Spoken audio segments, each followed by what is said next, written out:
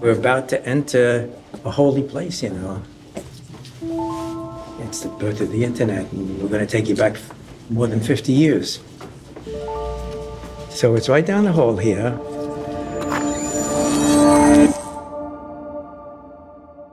I'm at the UCLA Samueli School of Engineering with computer science professor Len Kleinrock. It's really quiet this afternoon as we walk down an empty hallway because students are taking their final exams. He's bringing me to room 3420, a very famous site in the history of the internet. And I have to say, I'm getting excited. And again, you have to get in the mood to enter this room. Now you have to imagine, you're going back to 1969. The color, the lights, the floor. Come on in. Oh, wow. As I walk into the room, it's like I just stepped back in time. There are formulas scribbled in chalk on a blackboard and a tall gray metal box placed in the corner on a low platform. We're looking at the first installed piece of Arpanet equipment ever. It's called an Interface Message Processor, or an IMP for short. It's the equivalent of what we now call a router. It's the hardware that would make it possible for one computer to talk to another. It's a military-hardened machine. It's a lot taller than I thought it would be. Yeah, it's the size of a telephone booth, of a refrigerator. Yeah, it's like the size of even taller than a refrigerator. It almost looks like a water boiler, but it has a thick military-hardened cover. It's rumored it was built to withstand a nuclear bomb. That's never been tested, of course. There's a metal plate on the front that says Interface Message Processor in all capital letters, in between two rows of switches and lights. But it's a mini computer, state-of-the-art, in 1968. This is, notice, IMP number 1. There it is, IMP number 1. Oh, that's very exciting. And using this IMP, this machine, Professor Len Kleinrock and his team of graduate students at UCLA did something that had never been done before. The inside is so ugly, it's beautiful. Don't you just have to love that machine? Len describes the IMP like a vintage car he restored. He even had me smell it. And I'm going to give you a treat that most people don't get. Okay. And that is, if you smell, you'll smell the machine of that period. It's got a unique odor. It does smell kind of metallic, but... Metallic, sort of rancid, old, rotting equipment, but it's not yet rotting. Yes. Len is a guy, if you met at a cocktail party, you could find yourself talking to him for hours. He's a lovely mix of showman and nerd. He's 89, but you'd never know it. He's slender, suntanned, with a full head of slightly graying curly hair and a thick New York accent. On the day we meet, he's dressed in a crisp yellow dress shirt and a navy blazer. And fun fact, well, more strange than fun, he used to live 4 doors down in Brentwood from O.J. Simpson. But I'm here because he is one of the first people my dad said I should try and find to tell me about the history of the Arpanet. He has, after all, been called by many people, especially himself, a founding father of the internet, in part for the work he did with that first IMP at UCLA, which he thinks doesn't get enough credit. When you go to LAX, Los Angeles Airport, and you come in, there's a big sign there that said, "Welcome to Los Angeles, home of the 1984 Olympics." No, it should say, Los Angeles, birthplace of the internet. But there are plenty of people who have called Len out for taking this too far, in particular for exaggerating the significance of his role in the birth of the internet. There is even one man who spent his final days, literally on his deathbed, crusading against Len. So what really happened at UCLA back in 1969? Was it the start of the internet? And what place in history does Len actually deserve?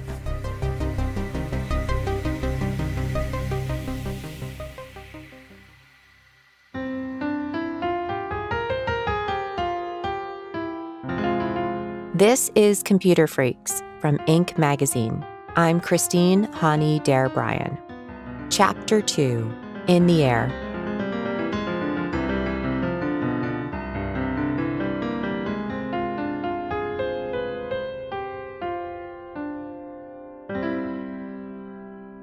Let's start with why UCLA in the first place. So the Advanced Research Projects Agency, ARPA, wanted to make JCR Licklider's intergalactic network a reality. Lick's vision, which you heard about in episode 1, was carried on by brilliant minds like his mentee Bob Taylor, who managed the project, and Larry Roberts, who designed the network that would span the country. So they had the vision, the funding, and the design for the Arpanet. Now they needed someone to build it. So ARPA sent out a request for proposal in 1968. And the company that won that was Bolt, Beranek, and Newman. Bolt, Beranek, and Newman, or BBN, is where Lick worked when he came up with his idea of man-computer symbiosis. The contract was to build a node network. Each one was specified. UCLA was to be the first one. And we were supposed to come up in September, over the Labor Day weekend of 1969. 8 months. What a challenge for a company to take a new technology, new users, new applications, a new machine, and deploy it and get it up and running in 8 months. And they did it. BBN, God bless them. They did a magnificent job. They brought it on time, on budget, running. That could never happen today. That could never happen today. They started by delivering 4 imps to 4 sites, or nodes as they're called in the industry. And over Labor Day weekend, 1969, Len Kleinrock was lucky enough to receive the very first one. He and Larry Roberts at ARPA had been classmates at MIT and worked together. Kleinrock said Larry knew how much detailed analysis he had done on computer networks, giving him the inside track to get UCLA that first imp. And so we received our first mini computer. We called it an IMP, an interface message processor. And the Tuesday after the Monday of Labor Day, we had it up and running. So imp number 1 and node number 1 is ready to go. But it takes 2 to tango. One node does not a network make. We had to wait for the second node. And by schedule, the second node came in October of 1969. Stanford Research Institute, 350 miles to the north, got their imp, and a high-speed line was connected between those 2 imps. And now we had 2 nodes.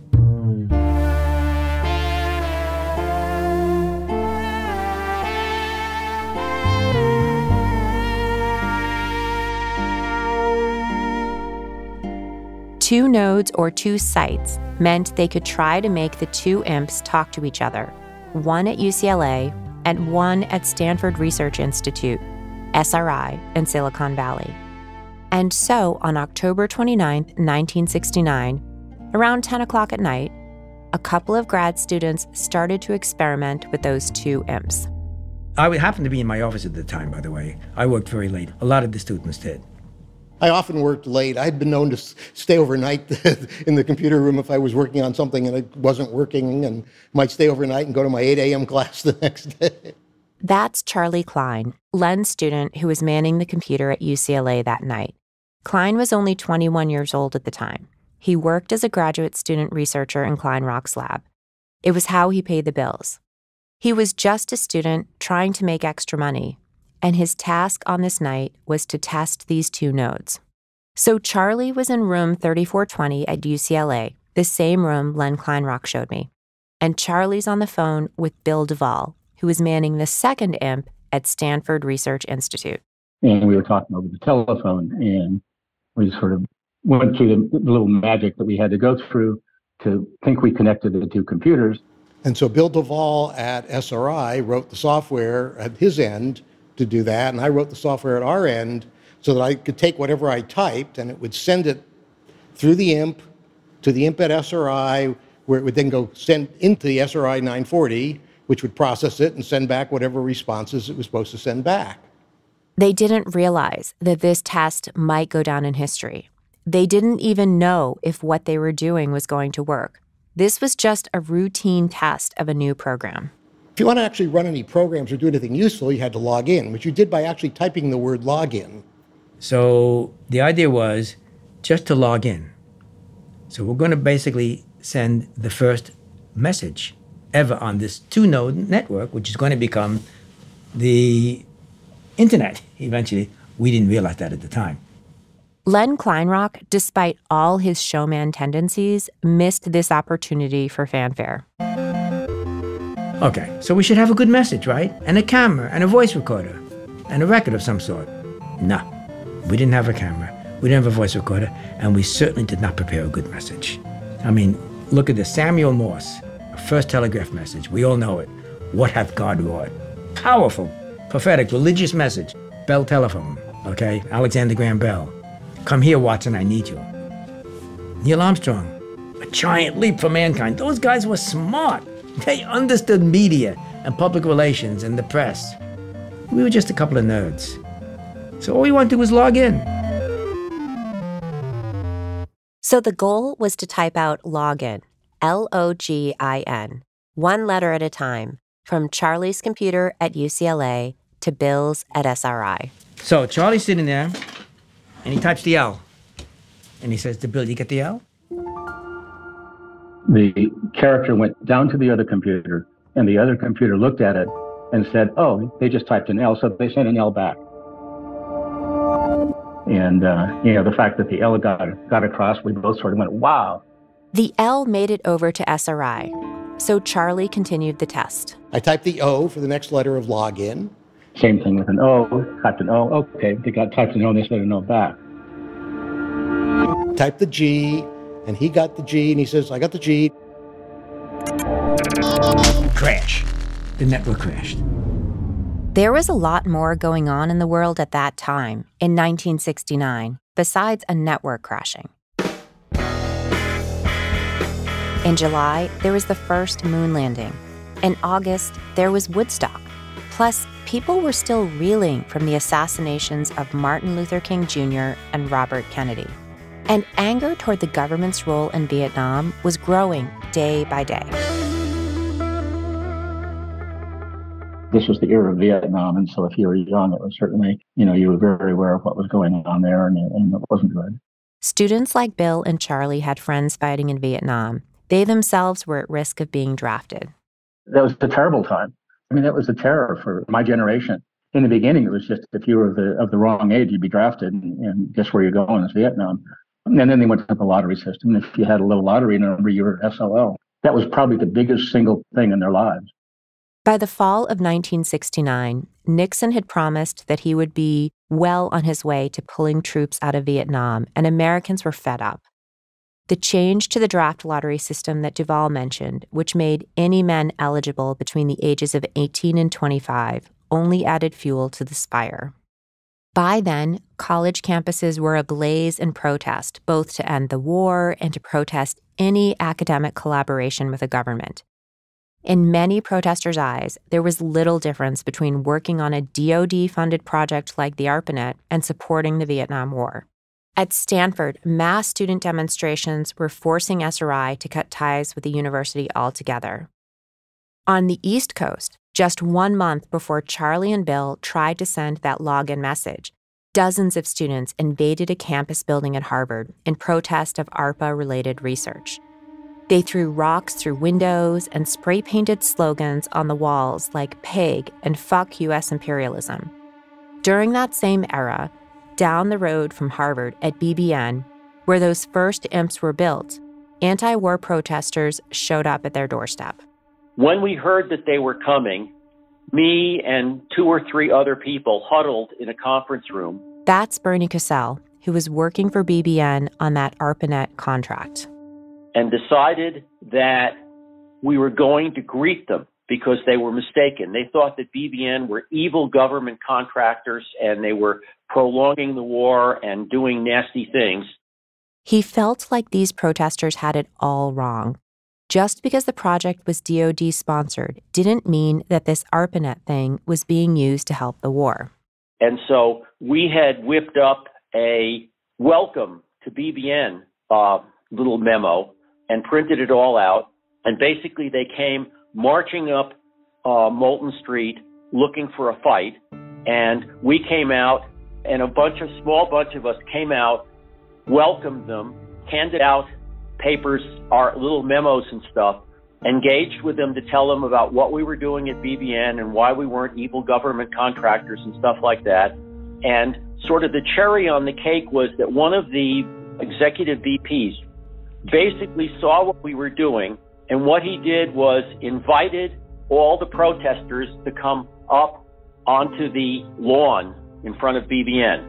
And since he invited them, they weren't trespassing, and since they weren't blocking the street, the police couldn't do anything. So the whole thing turned out to be a complete, peaceful, interactive thing. And then they discovered they were having no fun trying to protest at BBN, and so they just quietly walked back, and the whole thing was completely defused. There was an irony to the whole situation. These grad students felt pressure from their peers to deny DoD projects. But at the same time, working on the Arpanet meant they could find their way around the draft and didn't have to fight in the war. I had some trouble due to the Vietnam War at that time with being at MIT, and my draft board threatened to draft me. So I basically had to withdraw from MIT. And surprisingly enough, due to my work at BBN, I actually got an occupational deferment. So as long as I kept working at BBN, I was secure from not being drafted. Had I gone to Vietnam, I'd have been dead in 10 minutes. I mean, I'm the kind of idiot who sticks his head up at the wrong time. The last voice you heard was Bob Metcalfe. He would go on to invent the Ethernet. You probably know Ethernet from those cables that get tangled in your drawers. But it is the technology that underpins the Wi-Fi we use every day. In the fall of '69, he was a grad student working on an ARPA contract at Harvard, funded by the DoD.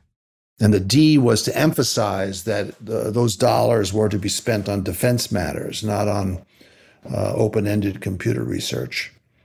And then those of us who worked for the Department of Defense had to defend ourselves against the hippies who were against the war. And we said our money was only bloody on one side. That was the expression. Every dollar spent at ARPA was not a dollar spent on killing Vietnamese. In the first episode of this series, we talked about this uneasy partnership academics had with the government, how they had to separate and rationalize their anti-war sentiment with working on DoD projects. And it's not like the military guys were all that supportive of the Arpanet researchers either. It reminds me of my dad, wanting to get these computer freaks off the network.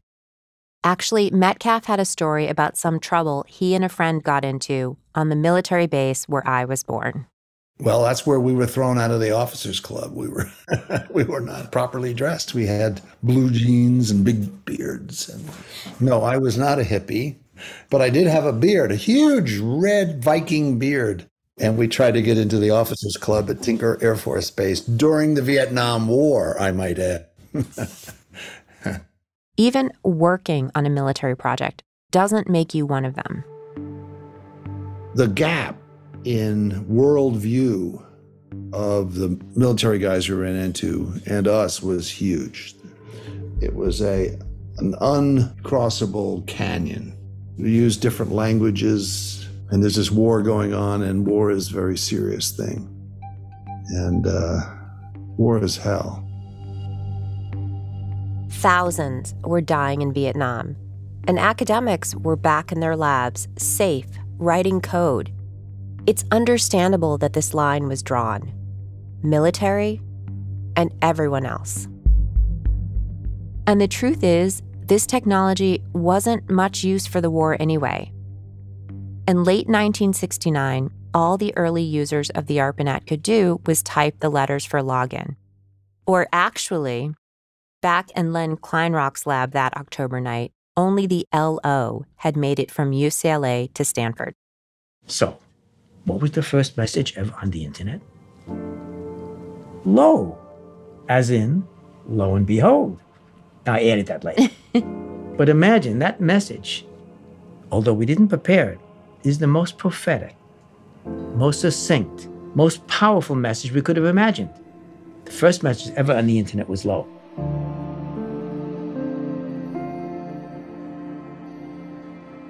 And with that, according to Len, the internet was born.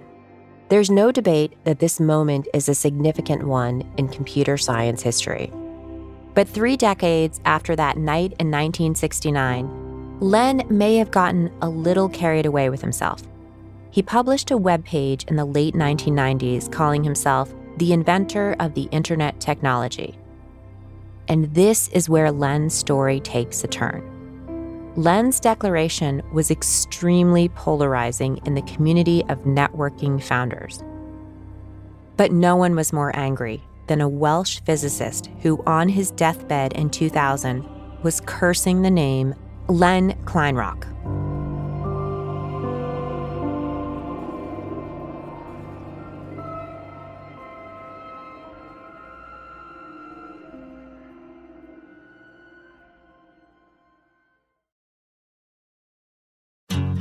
Computer Freaks is brought to you by Inc. Business Media. Inc. is here to support the American entrepreneur through its journalism, recognition programs like the Inc. 5000, live events like Inc. Founders House, and small peer-to-peer networking. We aim to inform, educate, and elevate the profile of our community, the risk takers, the innovators, and the ultra-driven go-getters who create our future. For more essential journalism like Computer Freaks, go to Inc.com and subscribe to Inc. Unlimited to experience the full offering of writing, video, and podcasts.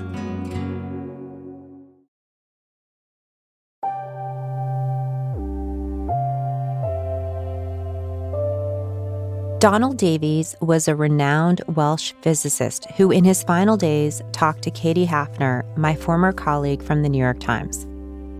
Donald Davies was a researcher in the UK who actually came up with the word packet in packet switching.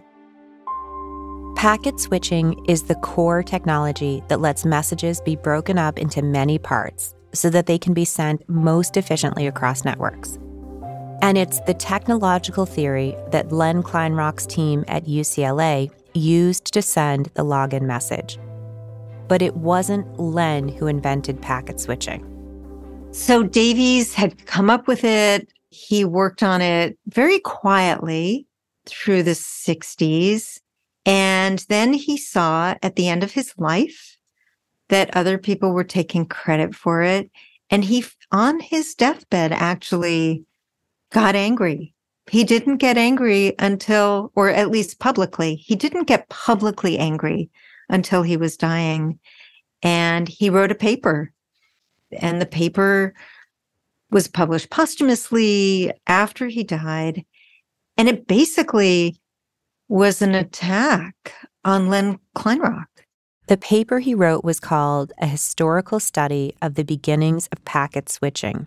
It was published in January of 2001.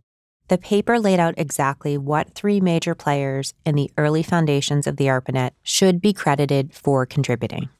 In the paper, Donald Davies was criticizing Kleinrock for not actually doing the work on packet switching that he claimed to have done. And that Kleinrock was a queuing theorist. And what Davies said was that Kleinrock had not taken his queuing theory beyond one node. And the thing to remember about the Arpanet is that one node, there's nothing to communicate with. It needed a second node. The Arpanet didn't actually exist until the second node at SRI existed. And then they had a network. And that's what Davies was saying, was that Kleinrock was describing communications, but it was communications within a single node. And I think that really, if anything, set off this debate about who deserves what credit.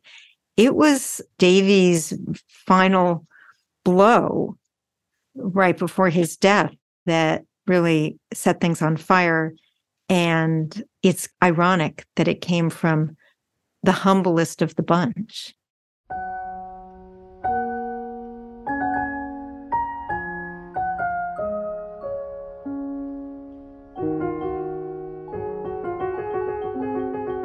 In this paper, Davies said that the work of Kleinrock gives him no claim to have originated packet switching.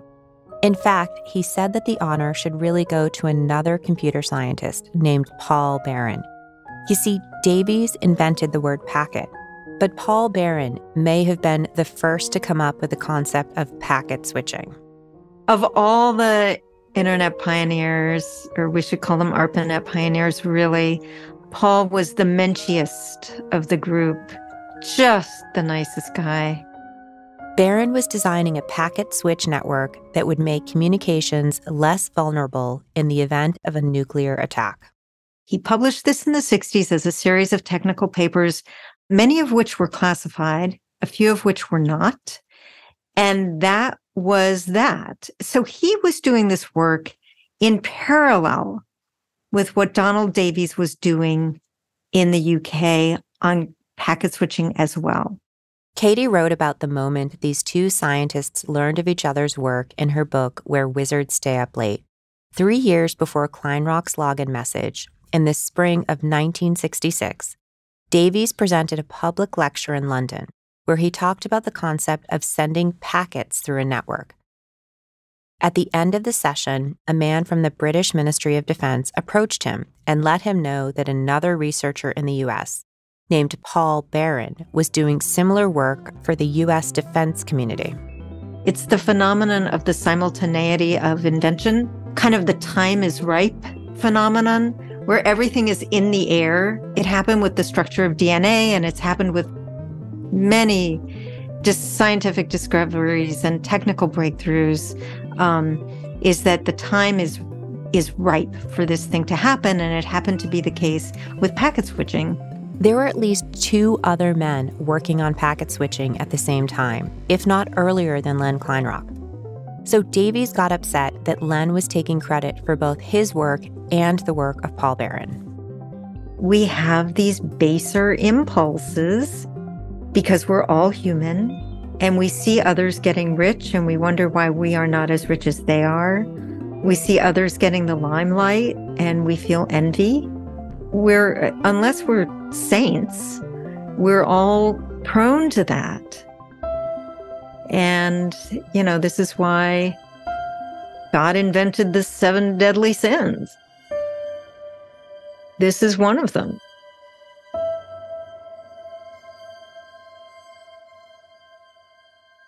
Len's human impulse to write his own legacy and call himself the inventor of the internet technology rubbed many of the founding fathers the wrong way. It's an ugly story, and it's inexplicable. Here's Kleinrock, a god, but it's not enough for him. Bob Metcalf, one of the former MIT grad students you heard from earlier, says even people who like Len think he's taking this too far. He's overreaching now. Now he's letting people give him credit for inventing the internet. Now that Donald Davies and Paul Barron have died, Kleinrock is grabbing all the credit he can, and it's really ugly. I'm a big fan of Leonard Kleinrock, but he has this little thing that he needs to be more famous. Up until Len's claims, the whole Arpanet project had really been a team effort.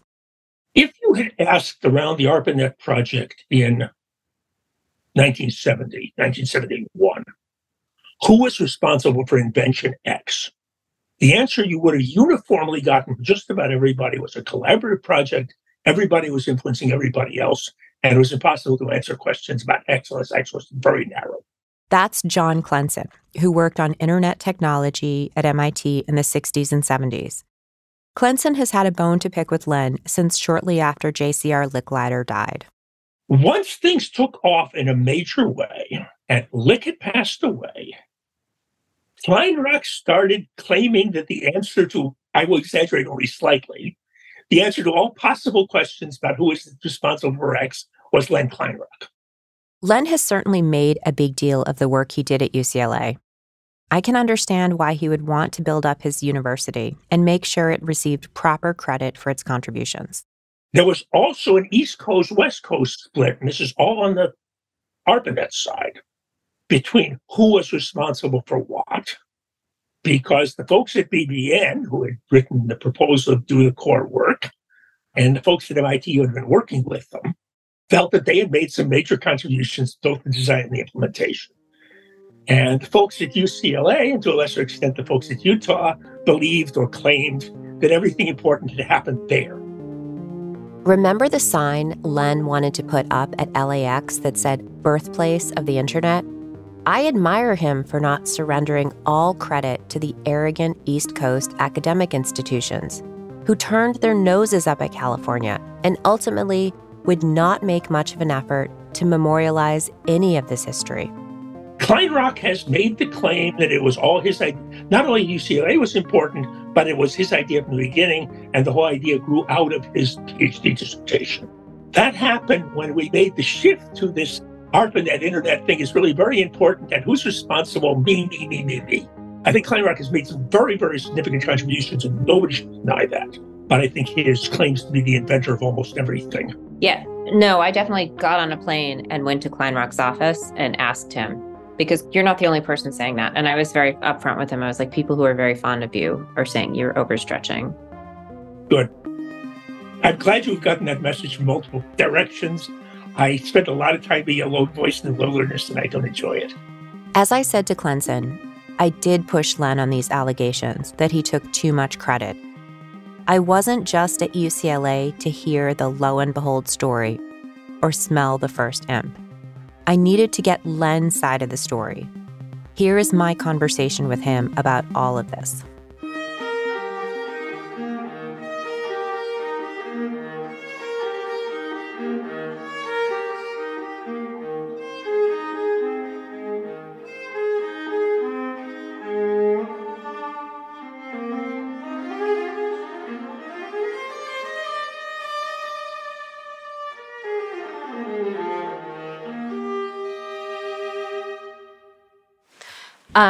Want to spend some time talking about credit. So I know when I first started talking to my father about this project, I said, juggling my dad's health, juggling making dinner, juggling my kids running around. I said, who are like the 4 people in the history of this project that I need to talk to? And he said, Vint Cerf, Bob Kahn, Jake Feinler, because he worked with her directly, and you. So I appreciate and recognize your role in this history. What I want to make sure I'm completely clear about are 2 things: Packet Network, and to what extent it sounds like there's been some dispute about whether you created the Packet Network, whether Paul Barron should be credited for this. What is your take on that? Okay. First, answer the first question. 4 people, N people. Which is 4 people in my father's life. Yeah. I understand, but that's a general feeling. We honor, we give medals, we give prizes to some of the pioneers. I contend that if none of those pioneers had been born, we would still have the internet today. Maybe slightly different. It was going to happen. The vision was there. It was in the air. We happened to be lucky to be there just when the technology was capable of doing this.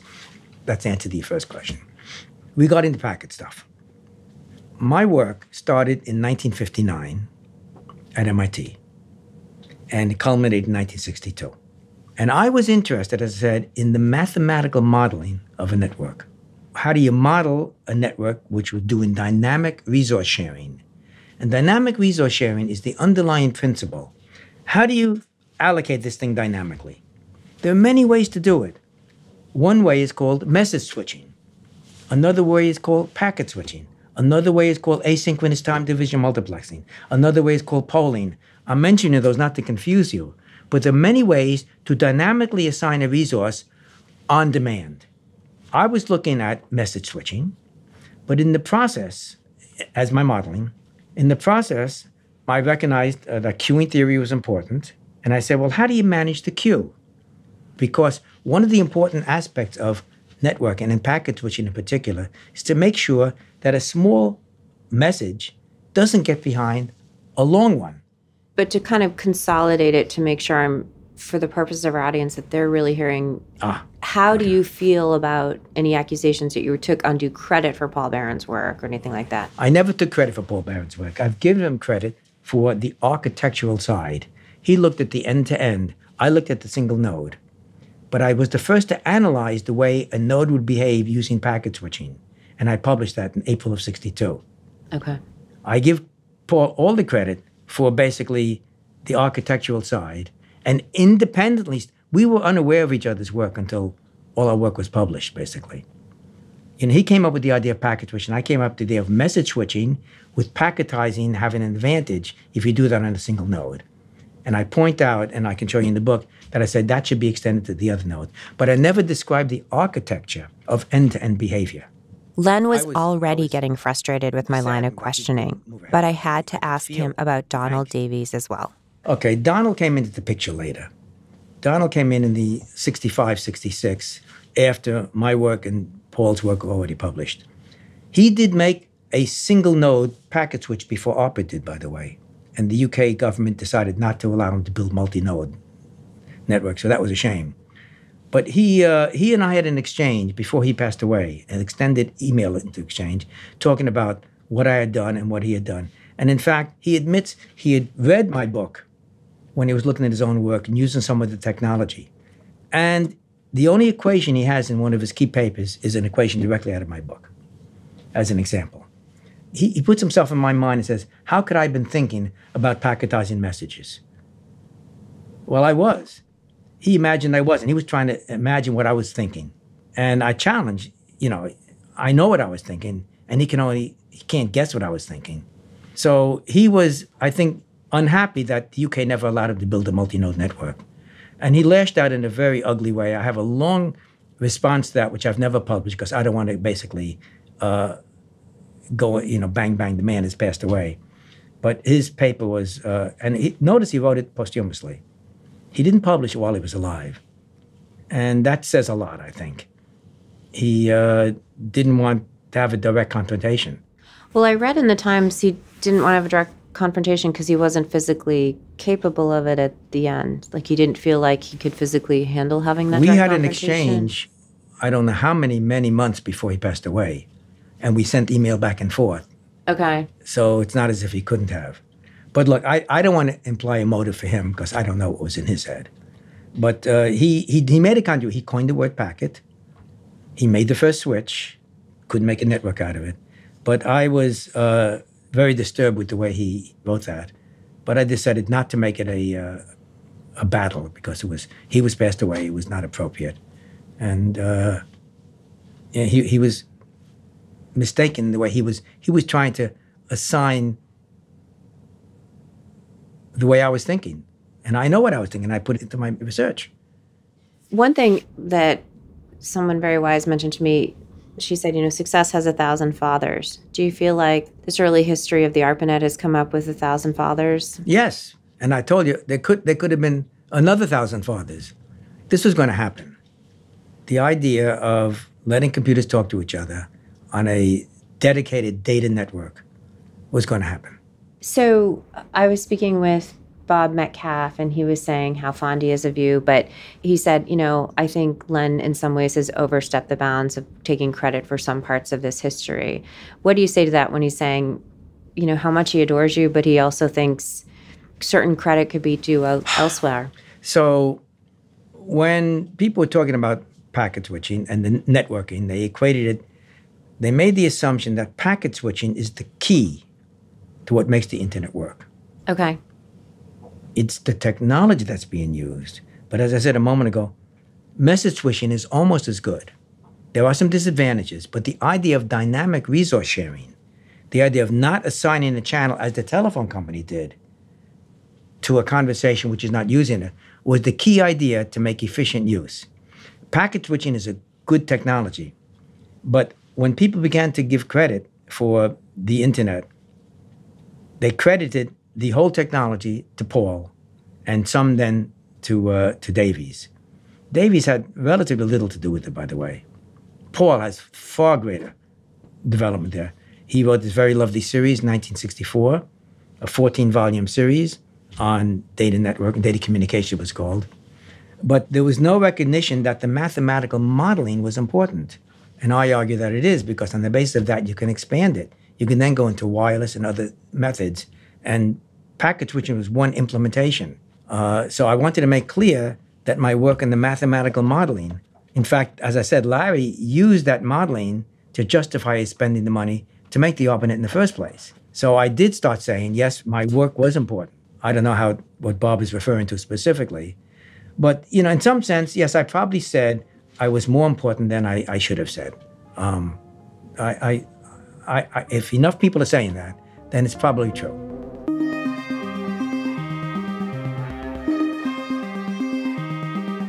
I left Len's office that day understanding that one night in 1969, two computers talked to each other for the first time in history.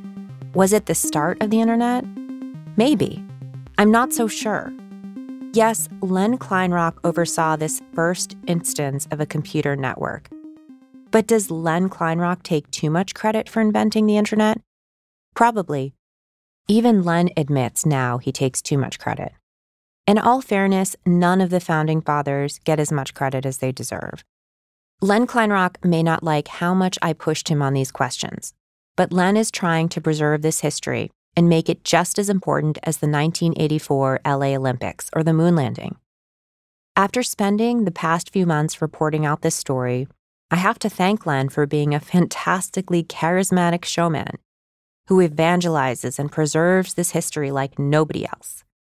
He is the only one who even tried to keep this imp and held on to it when he said the Smithsonian did not see its value in history.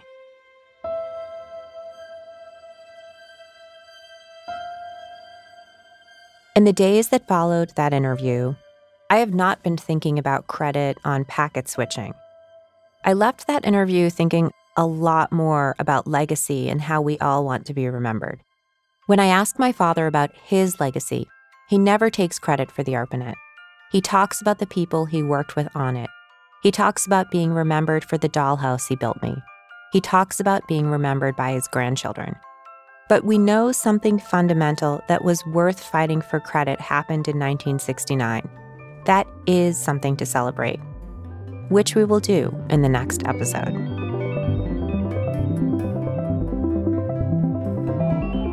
Computer Freaks is a production of Ink.